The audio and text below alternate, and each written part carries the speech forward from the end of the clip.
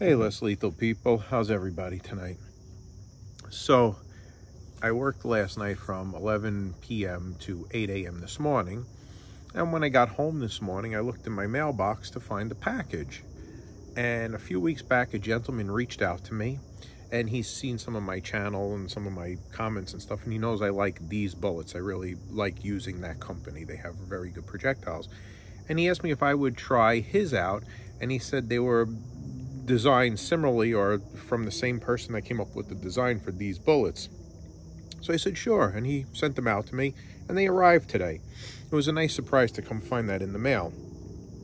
And I did do a video on it, but I'm not really too happy with the video, so I don't know if I'm going to post it yet. So this is not the full review, or it's not the review of this ammunition or these projectiles, but it's a pre-review.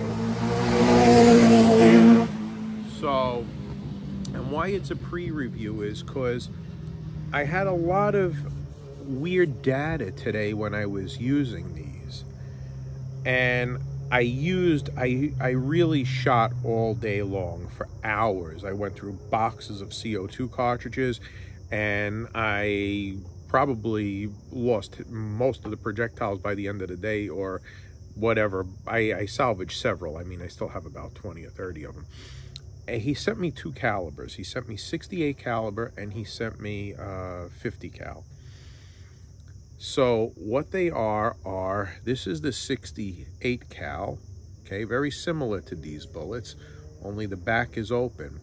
And what is inside of here, if I can get it out, which I don't know if I could, it's in there pretty tight, is basically a 45 caliber full metal jacket round nose bullet.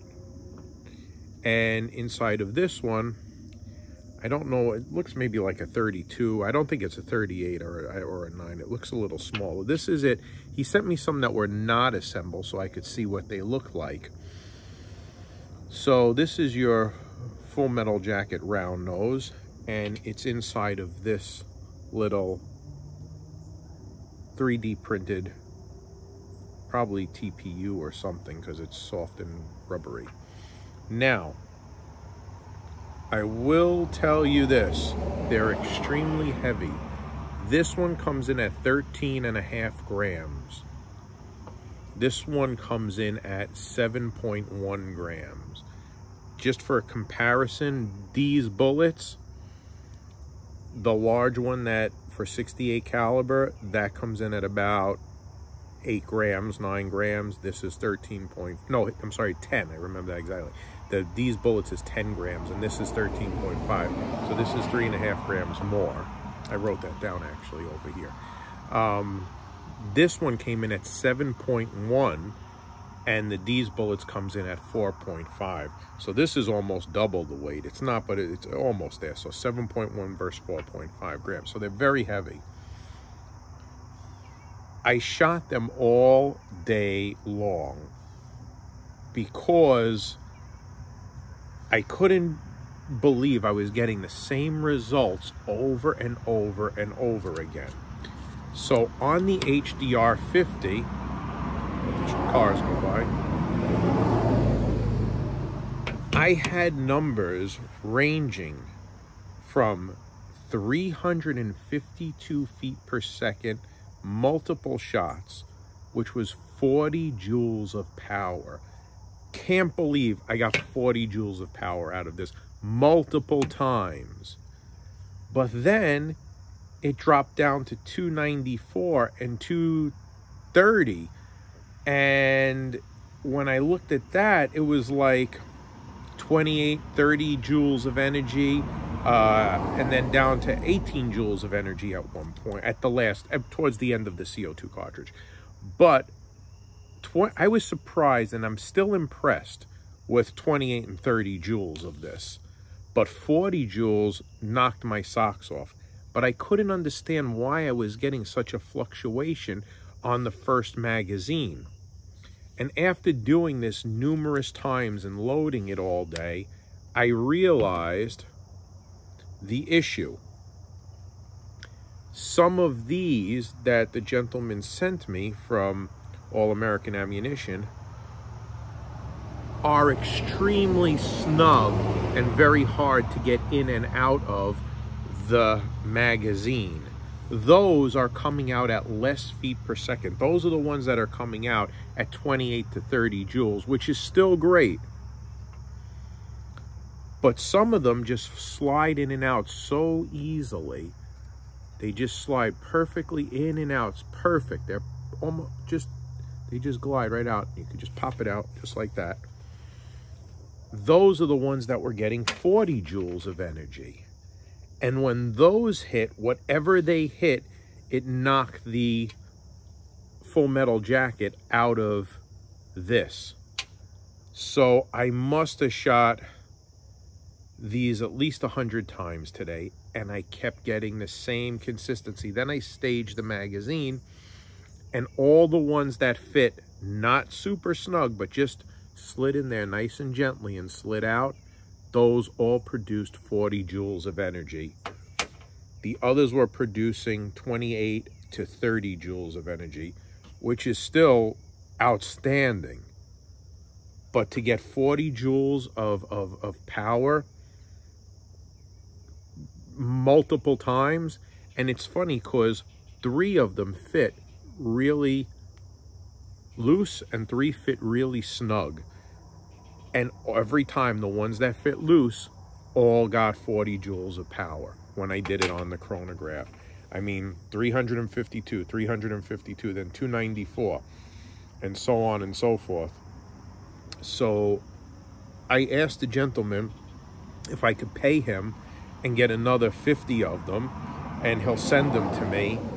And I asked him to send me only ones that he bore matched to this that fit loosely, because I want to see if we could consistently get 40 joules on the ones that fit loose into here, and if he can also tweak them where some aren't as well. And he did, and I'm looking at the backs of these now.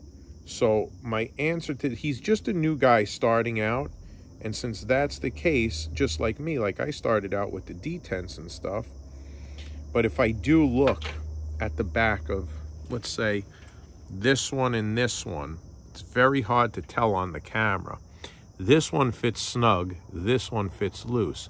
But if you look really closely, you could see there's more material here. It's thicker than this one. And when even when I hold it up, you could see it just hangs out a little bit more, just a little bit more than the other one. So the thicker ones are the ones that are shooting with less joules, and I think that's because they're getting ball drag inside of the marker, and that's why I think they're losing power from the ball drag. But 40 joules is just outstanding and amazing. So that's my take on All-American Ammunition as a pre-review. We will do, when we get, I want to give him a really fair review because I think his product is outstanding. And it's a really, really nice round. And to get 40 joules from an HDR 50 with the Home Defense 24 red power kit in there, you can see it down the hole a little bit, the red. That's unheard of, 40 joules with just CO2. It's not HPA. I'm sure if you used HPA on these, it's going to be off the charts. Now, I couldn't do too much with the 68 cals because I have to get another HDR 68. That's the way to really try it out.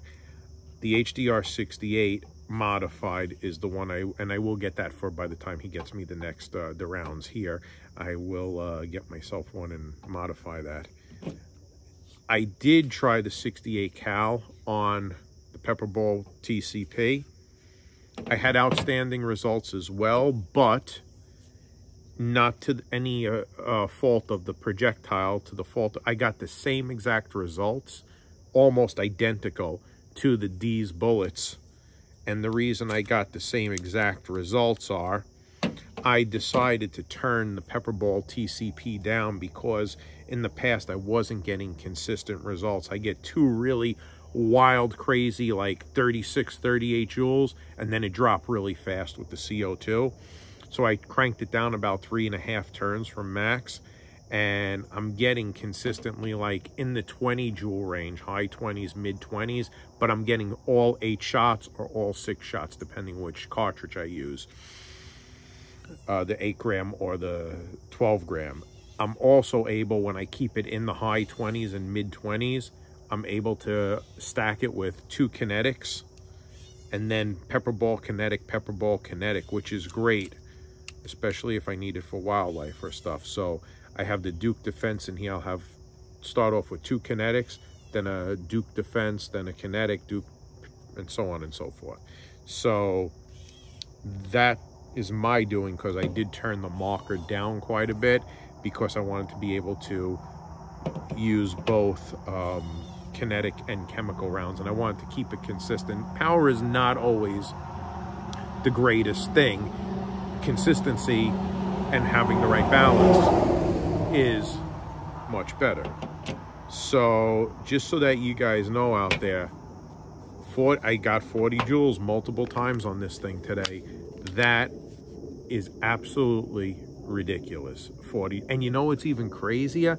I then loaded the ones I got 40 joules with, the ones that fit loosely.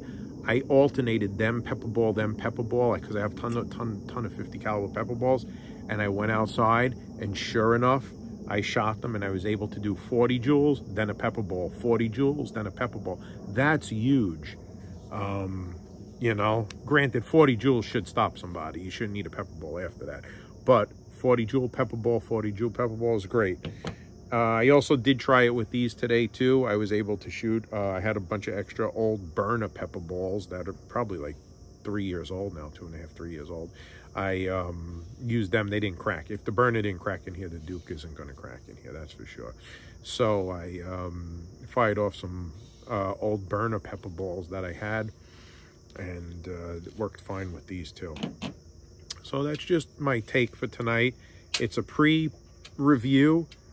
Stay tuned. In the next few weeks, we're going to have a better review. I definitely need to get out there and get another HDR 68 so I could do a nice review with that. I did shoot a lot of stuff today besides just the target. I annihilated the PVC boards that you've seen in other videos. I annihilated slate with this.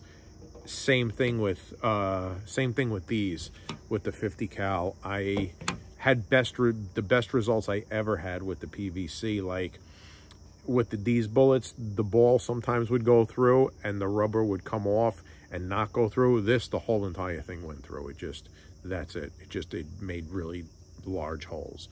So I think All American Ammunition, he's really on to something.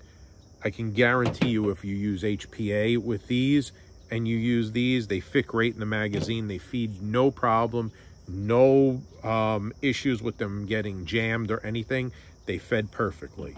So if you're using HPA on a Pepperball TCP or an FSC and you use these, you got something that's really going to kick some ass. So once again, be careful, be safe. I hope you appreciate this. Please stay tuned for the full review of these when I get some more in the mail in the next week or two. All right, guys, have a good night.